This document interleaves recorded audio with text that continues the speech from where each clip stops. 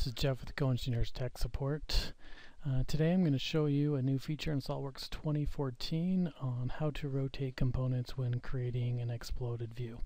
So what we're going to do here in this example is rotate these bolts as we explode them from the assembly, and we'll also rotate this filter holder just about this axis here. So we'll go ahead, insert the new exploded view.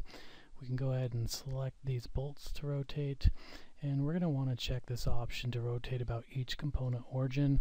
This will make the components rotate about their origin rather than a common origin or another location that we specify.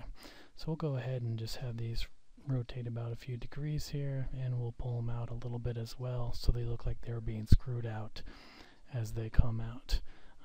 Our next step, we'll go ahead and rotate this component. We're going to rotate about this axis, so we'll want to uncheck the rotate about each component origin option. That'll enable us to select the axis of rotation. So I'm going to go ahead and select that, and we'll just rotate this out like that.